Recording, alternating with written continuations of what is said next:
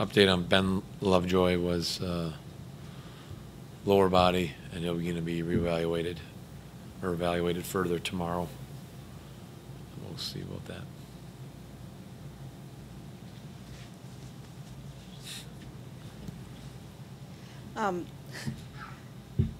Dan, I'm gonna steal two. Can you start off talking about a little bit? There are several plays in the game. Can you talk specifically about the move that Sidney Crosby put on Zidlicki to give himself that breakaway for that goal? For the goal, it was very identical to the one he did earlier. Just a situation where the puck is bouncing a little bit through the neutral zone, and Sid's able to get a stick on it and slide by the defenseman at the same time, and we saw him do it earlier in the game. It's not the first time.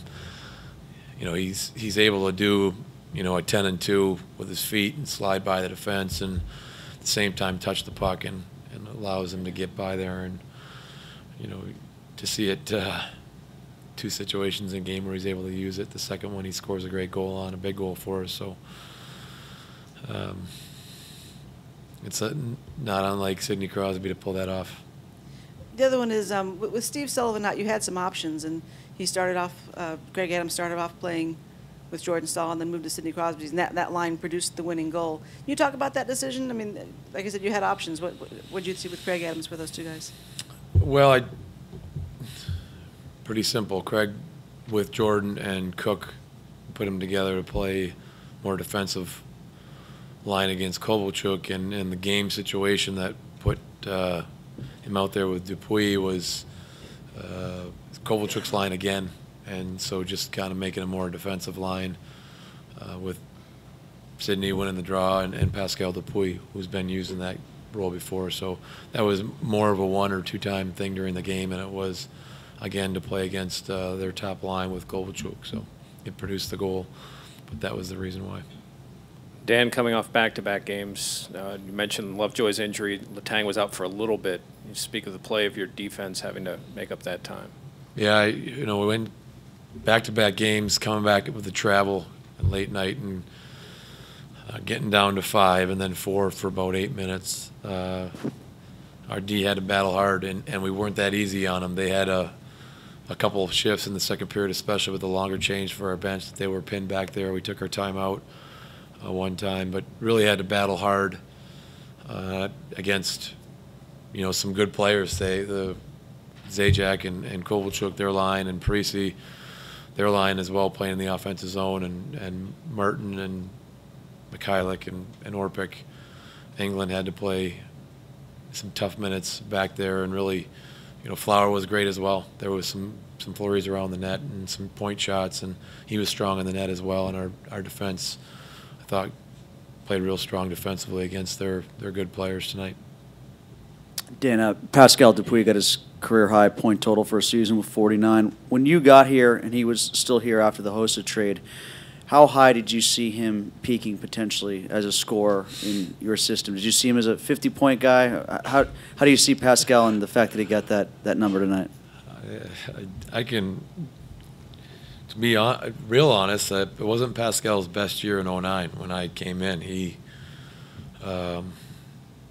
moved down the lineup, sometimes to the fourth line in the playoffs, and out of the lineup, scratched. And, Pascal was one of the guys coming back from the 09 year, the Stanley Cup year, where he was a motivated guy. He was coming in real focused, real motivated, maybe one of his best summers. And he didn't really have a spot in he had a spot in our lineup, but didn't know where that was. And he had a great year in 2009, 2010. Really stepped it up, really played really strong. Played on a wing with Sid, and really became part of that line with Sidney Crosby. And I don't know if Pascal's a guy you put a point total on and say he can be a 40-point guy or a 50-point guy. He plays a speed game. He turned into a physical player, a guy who leads our forecheck, a guy who's going to get 3, 4, 5 hits a night.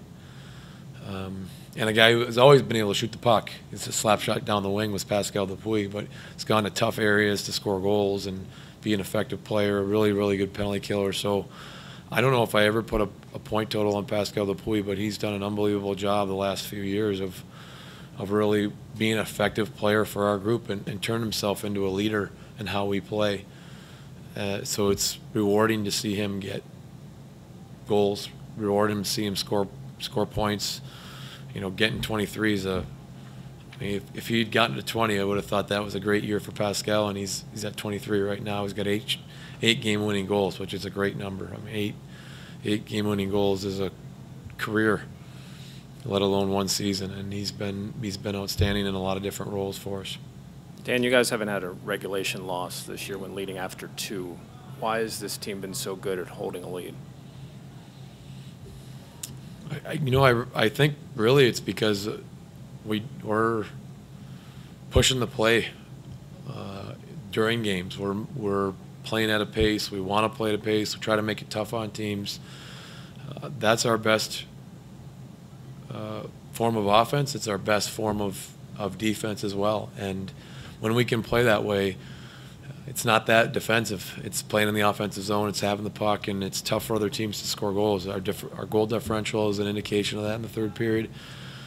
But when you're playing that way, you're also good defensively, and that has been a lot of how we've been able to be good in the third periods this year. When we've had the lead, we've continued to push and play that way, not fall back, not go into a prevent and try to hold the lead or just play defense. So I think that's been the strength of when we have the lead, being able to hold it as well.